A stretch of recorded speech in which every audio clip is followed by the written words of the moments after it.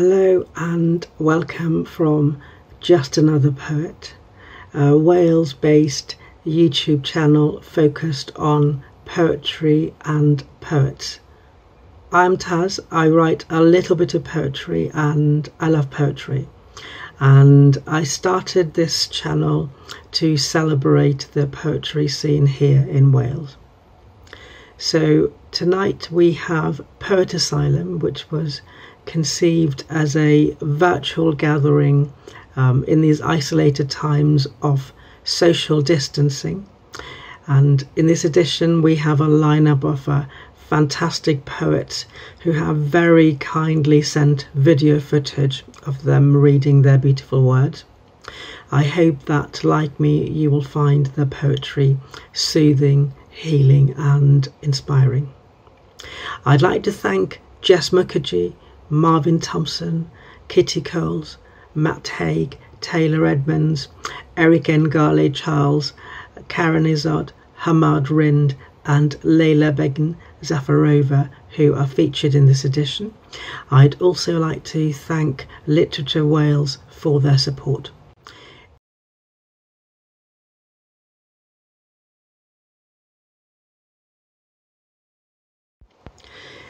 If you would like to be kept informed of some of the wonderful poet interviews that are coming up in this channel, as well as future editions of Poet Asylum and poetry related content in general, please do subscribe.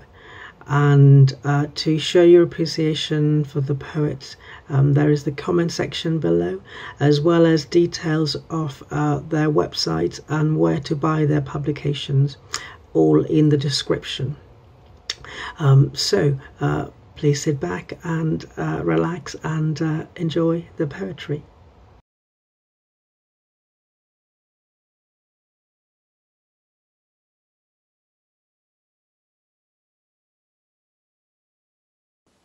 Hi, my name is Taylor Edmonds. I'm going to read a poem named My Mother Learned How to Swim.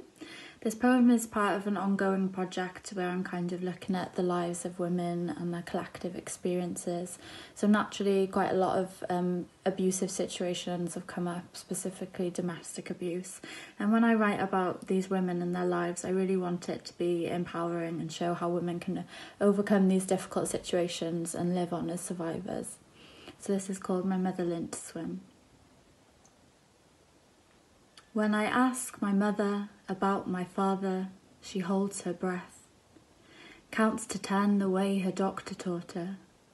Your father was the sea, but I never learned to swim. I think he took her with him, swept into his undercurrent and left as an afterthought what remains. A sea star skeleton for a mother, brittle, empty. At night she wakes me screaming, her limbs strangled in cotton sheets, nightie scrunched up around her hips. I climb in, pull her to my chest to rock and coo away the terror. She whispers into my skin, I am drowning. I am teaching my mother how to swim. We float on our backs, dolphins with chins tilted towards the sun. As her body touches the seabed, the water comes to life. Blue-green algae shoots and blooms, weaving around her ankles, her thighs. At the touch of her hand, salmon, suin and eel fruit and multiply, perform in shoals around her, get lost in the seaweed strands of her crown. I wish he could see her now, gliding into the light, my mermaid. The trail she leaves. Thank you. So this next poem is called Welcome. When I wrote this poem, I was going through a change of home in my life, and I was kind of thinking about how we attach ourselves to the places that we consider home, and when we move on from them and adapt to new places, what do we leave behind in our memories, or even physically, if you left something physically behind. And I wanted to kind of play with this in like a surrealist image of what this might look like. So it's called Welcome. We're unpacking our bodies from boxes in my parents' new rental home. Home is what we repeat to ourselves as we take our internal organs from the box labelled fragile. I pop my kidneys in the kitchen cupboard for later use. My mother wraps her intestines around the curtain rail. My father paints the walls magnolia, wearing gloves of his own blood. You would think we had done this before. A slice of a new moon comes out for us that first night, and I hear something under my bed. There's an old sick heart in a shoebox, half its tissue charcoal black, but still pumping, slow, ba-bum, ba-bum. I watch the disease spread, clogging arteries, valves and veins with tar thickness, fast until the beat is swallowed whole.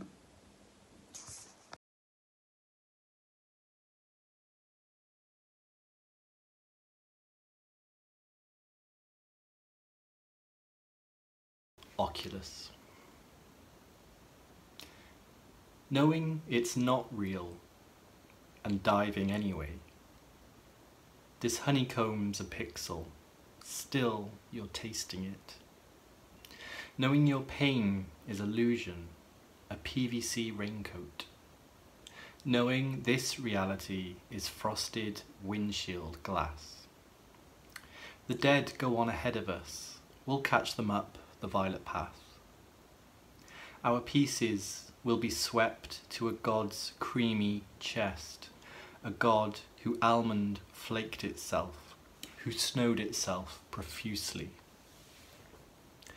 The crisp packet picking crow, the soft gas of rain, these are why you live. It's perverse, my love of petrichor. Think of all the simulated smells I might enjoy. Knowing that the ego needs obliterating. Knowing we stand at the prow of this ship, all diamond dust and captain.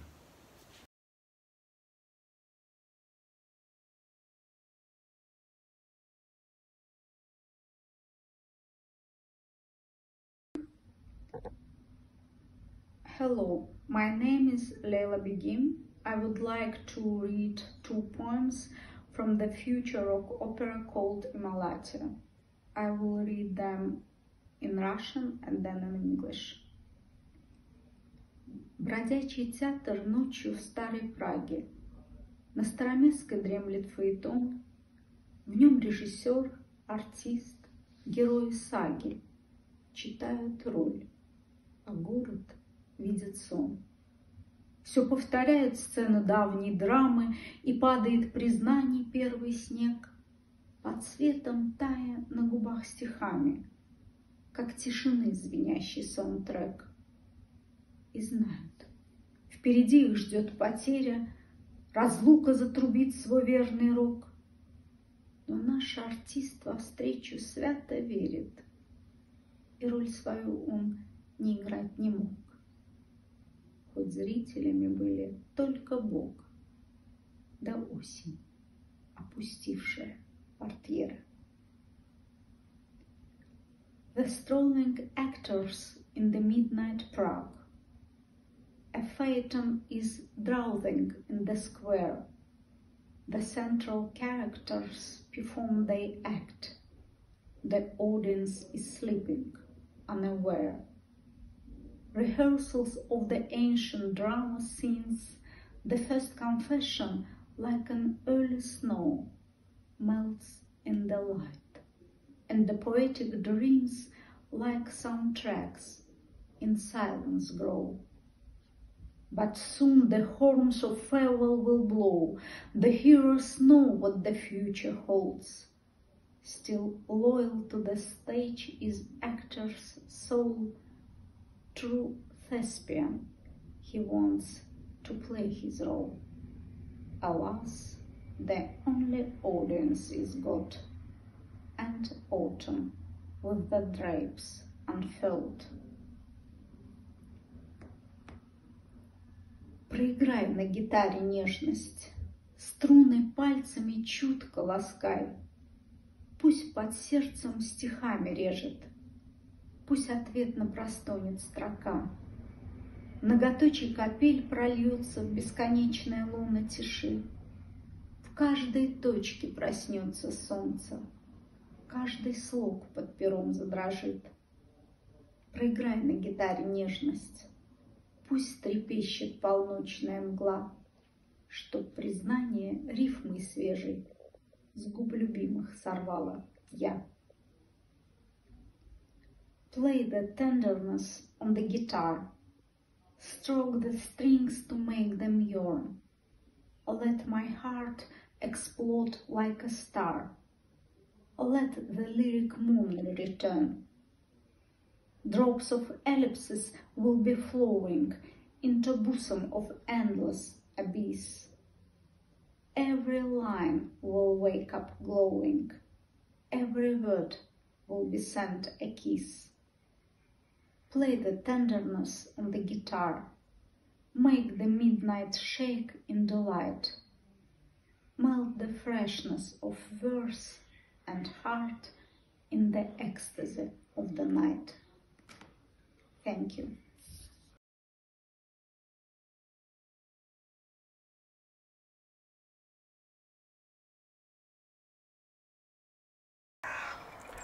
Hi guys, this is Marvin Thompson reading from my book, and that's called Road Trip, and it's published by People Tree Press, and you can also find the poem I'm going to read in the winter edition of Poetry Wales.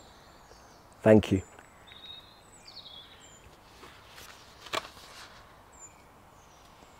While searching for a Nancy with my mixed race children in the Blind Bran Community Woodland.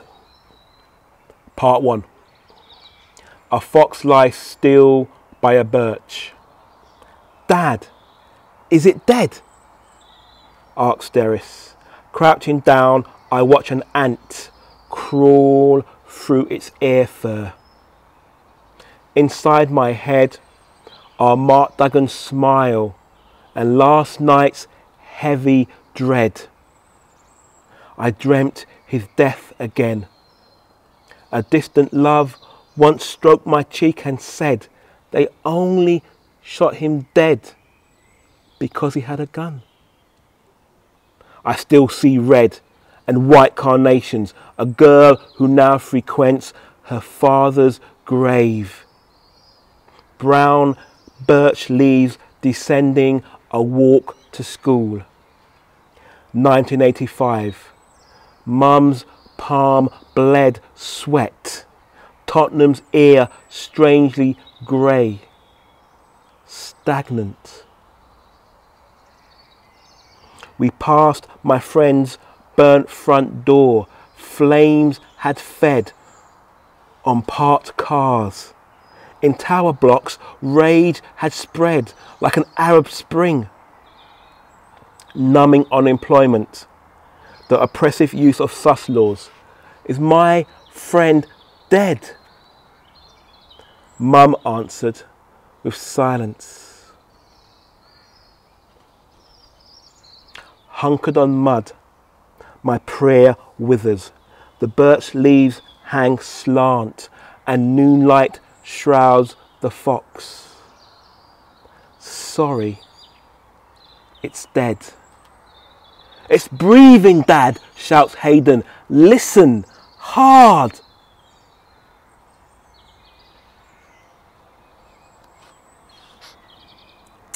Part 2. Crouched by the fox's nose, I listen to placate my son. The fox is breathing. Should I leave it here to die? Its fur glistens with drizzle. Each breath makes my eyes moisten, as though a gospel singer's voice is rising from the fox's lungs. Derris blurts, Dad, listen, it needs a vet. In the dream, Mark Duggan lay on the Gold Coast shore, smoke rising above ancestors whose dark necks glistened, chains ready on docked ships from London. I woke, limbs tensed, ancestors' rage jumping in my blood. The humid night laden with sailor screams, masts ablaze. Will Britain learn to love my children's melanin? With their voices, yellow bird, high up in banana tree. With their voices swelling, I carry the limp fox.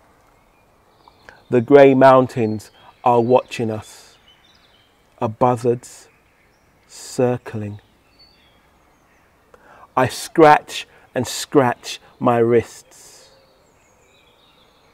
The vet stiffens, holding her stethoscope.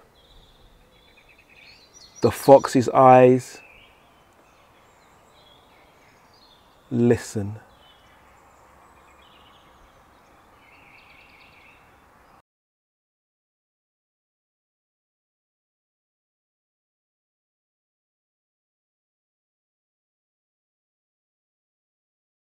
Hello, I'm Kitty Coles and I'm going to read 2 poems from my little book Visiting Hours. And they're both called Visiting Hours. And this one is Visiting Hours 1. He tells me that the food here is very pale, that they eat it in a hall like an airport lounge. I imagine peeled lychees drying in sterile air. I don't suppose they run to lychees here. He tells me the stereo we bought on Monday is waiting in an office for inspection before it's granted permission to enter his room. The curtains quaver like flames at his open window.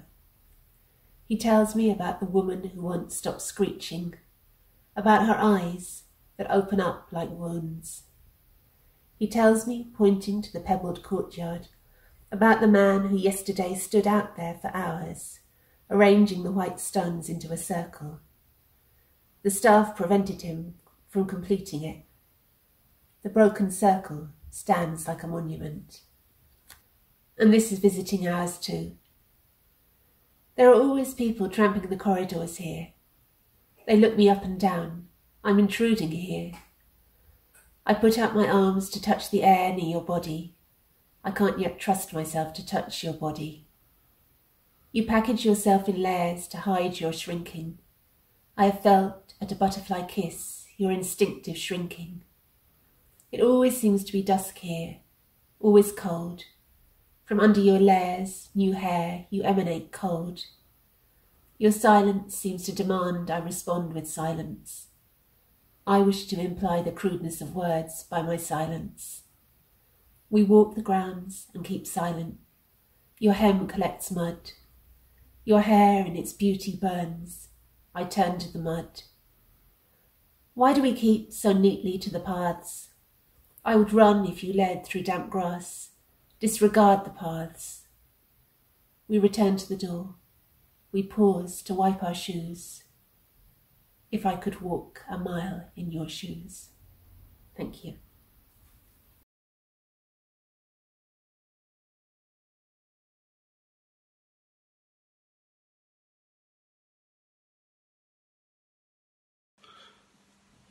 Hello, Taz. Hope you're well. Thank you very much, Dish. I'm going to do 6 short pieces for you. The first 3 I wrote in open field, avant-garde style. And the first 3 are Fragments, Grey Book, and A Witch. Fragments is about memory of home, or what used to be home. Grey Book is what it is. And A Witch is a dream sequence. So here we go. Fragments. Ongo mokala mongo mavagbe ya akere motora indene peli. Ongo mokala mongo mavagbe ya akere motora indene peli. Wili moeveme onya moeveme indene peli. Summer's negative horizon pestering. Dead trees not lasting, still leaves betraying their roots. Hurricanes and blurred visions like birds flying zigzag, then landing on their narrow perch, one can monitor the winds from here. Step by step, they marched, singing nursery rhymes, flags and effigies they erected, swinging in the direction of the winds. These are not the streets I used to know. Animals washed their bodies in fermented seeds, leftovers, men dancing with empty bottles of liquor, a lone bee buzzes, sucking nectar from nearby hibiscus, haggard its breathing, dying with every stride it falls.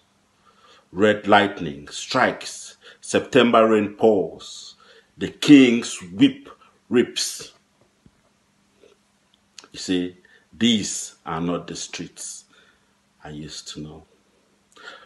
Brown, dark hairline, preachers come and go, marches of gaiety, lamentations from a piper's whistle. In the village of Omofia, Okonkwo fought a good fight. These winds brought quarrels, a curse amongst us hybrids. These are not the streets of my youth. Grey Book. Did the muscles of a virgin refugee construct you? My mind wondering what treasures hidden within your spine. Behind these fine lines, should I pick you up and peruse? My eyes seeing an emerald island with sea breeze, heart beating faster with every page turned, wondering what lays ahead. The shyness of our smiles bewitches me. An umbrella-like shadow it cast upon my soul. And no, I did not dream of her, my heroine. I watched her coming and fast forward through these pages, my eyes trembling every time she came. The melody of her voice. With her on a horseback, we ran through stalactites, picking shells on stalagmites. We danced along the shorelines of a small province, using mangrove trees for firewood, cooking red crabs. They too were in season. Euphoria through these pages. I see you charmed by the depths of your dimples when you smile. Through the pages of this grey book, we are swimming. A common quest. I wait, reading between these lines, slowly, slowly, slowly. A witch. He wiped his sweat with 2 fingers. He crossed the road hopping. He saw epitaphs of various departed souls humming. He hummed love songs in darkness. Lost in thought, he met an old woman holding a cat, a palm reader. He remembered her words. Behind this graveyard of fallen dreams, a beautiful city awaits you. In that city, there are birds of roses. There are starlings in the skies just before dusk. Blackberries reach into the roads, begging to be plucked from their stalks. Blue and yellow lilies as eyes can see. On the roof of the house in the middle, where 3 paths cross. Princess Fazana awaits you.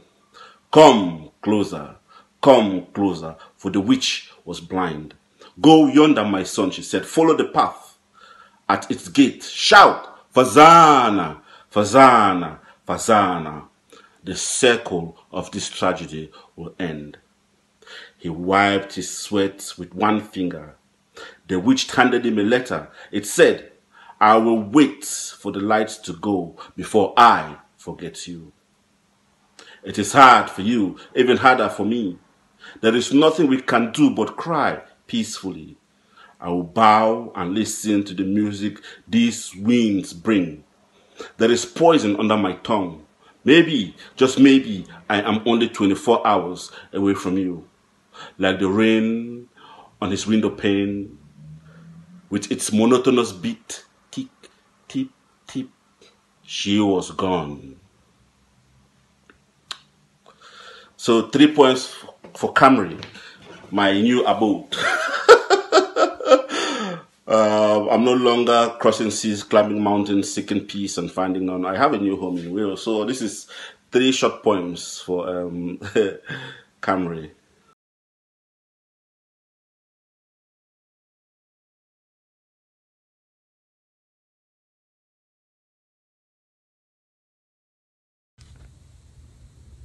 Mumble's pub crawl. Damp sea sat outside the pub.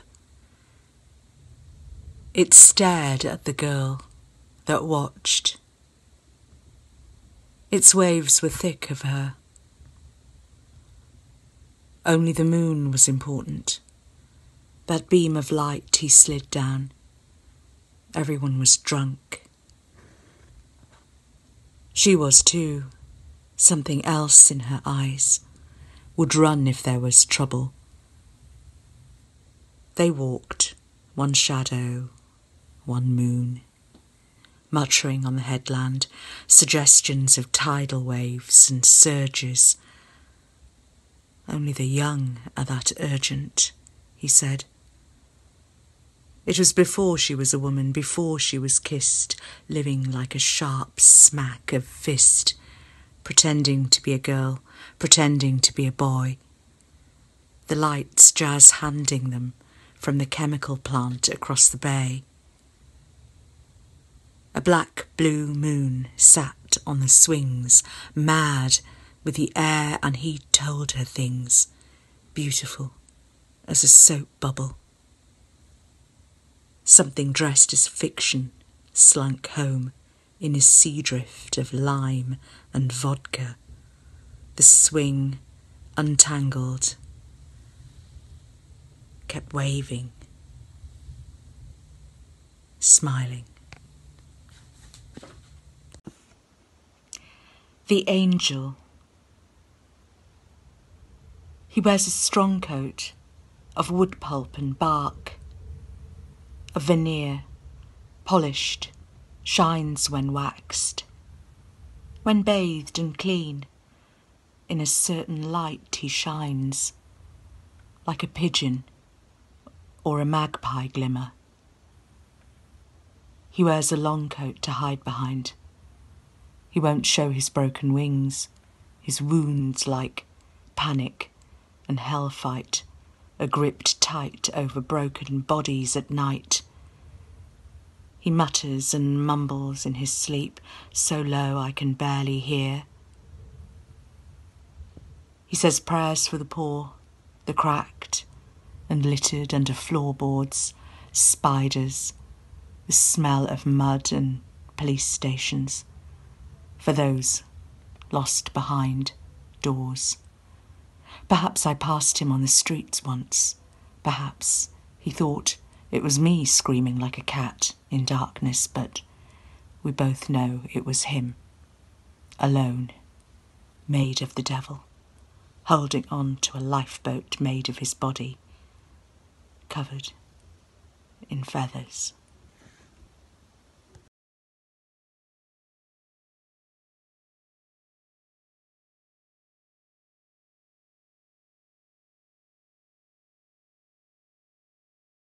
Brevity or fragility of life is the most common theme of the religious dictums or the poetic verses carved on these epitaphs. For some life is but a span, for some a dream, a bubble or a cookie.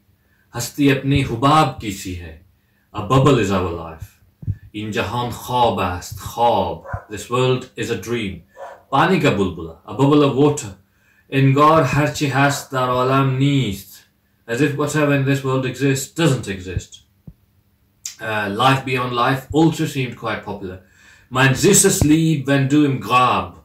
I was wandering like an aimless soul, thinking about the possibility of post-mortal romances when I heard some voices in the distance. I know the skeptic readers of the age of microwave and automobile would have a trouble believing in the presence of the others. Spirits, kind or evil, remnants from the past or visitors from the future.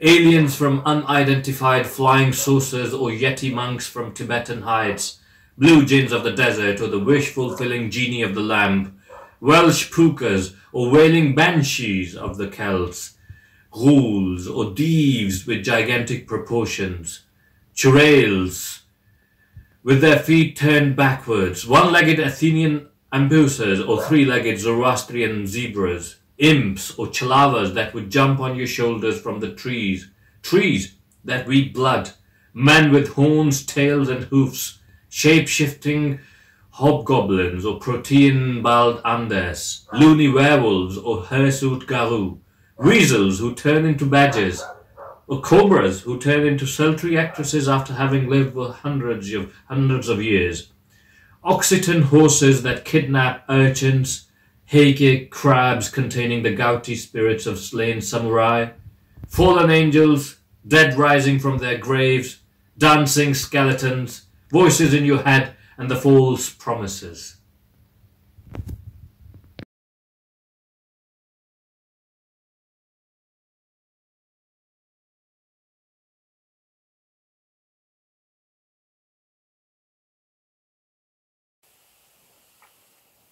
Hello, I'm Karen Izod.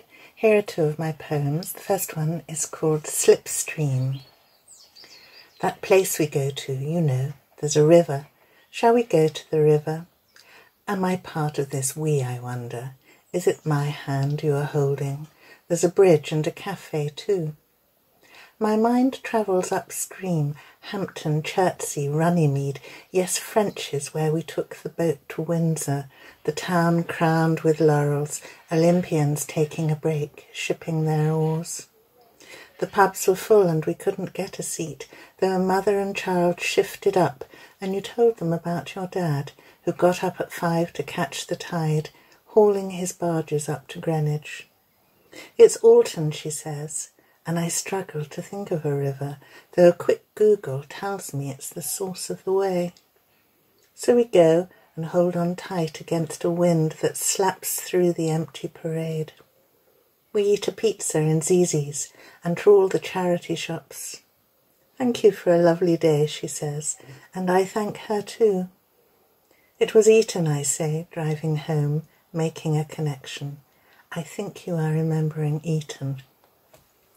And this one, written in Blakeney Key last summer, is called At a Stretch.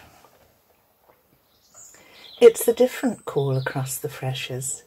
I'm waiting for the curlew, but now the crackle from the loudspeaker beckons like a piper to the child. Regatta week, and my usual wintering stopover is a 3-deep throng all along the quayside, and more backed up the length of the pub wall. Beer swills from what looks like single use, which we are assured will be gathered up, washed and set off again in this great spirit of summer days, stretching like the neck of a heron to peer at futures that collapse the hottest and the wettest into a few small hours, while children and some valiant men teeter out on the greasy pole, clinging with bravado and cheers over the grey mud of the channel, knowing there is only one way this will end, but trying again and again. Thank you.